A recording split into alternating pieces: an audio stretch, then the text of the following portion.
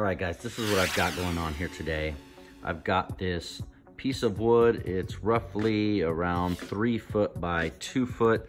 I'm gonna drop some spray painted resin on there today.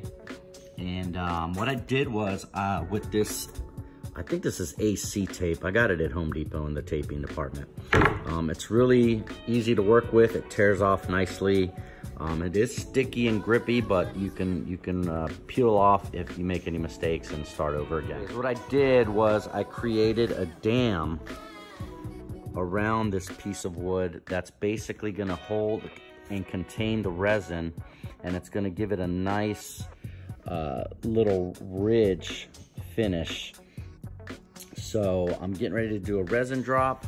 We're gonna contain it in the dam, and let's see how it all works out.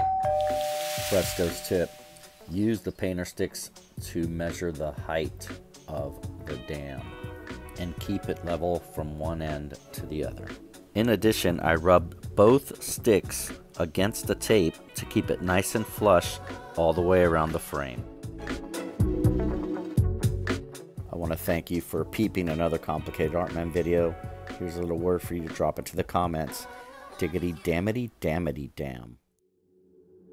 I mixed up my resin and divided it into 6 different cups.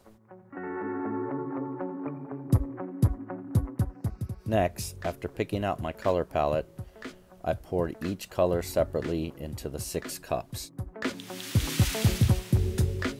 Then I poured all 6 cups of spray painted resin onto the wood and danced my brush around until I was satisfied with the pattern. Fresco's tip: remember, you will only have about 45 to 50 minutes of work time before the resin starts to cure.